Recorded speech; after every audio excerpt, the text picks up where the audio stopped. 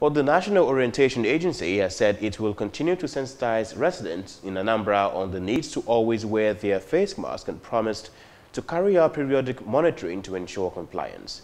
This was disclosed at Northia Market, where a monitoring team led by Commander Tina Ogo was present to sensitize traders and ensure compliance. She said on residents in the state to continue to adhere strictly to health guidelines as advised by the Nigeria Center for Disease Control and other health bodies. We are going to all the markets, telling them of wearing of face masks. We have gone to Enugu Agede. We have gone to Nkwo. We have also come to Afo last week, warning them wearing of face masks. After warning them, we told them the next time we are coming, we are going to enforce police and arrest anybody that is not wearing face masks.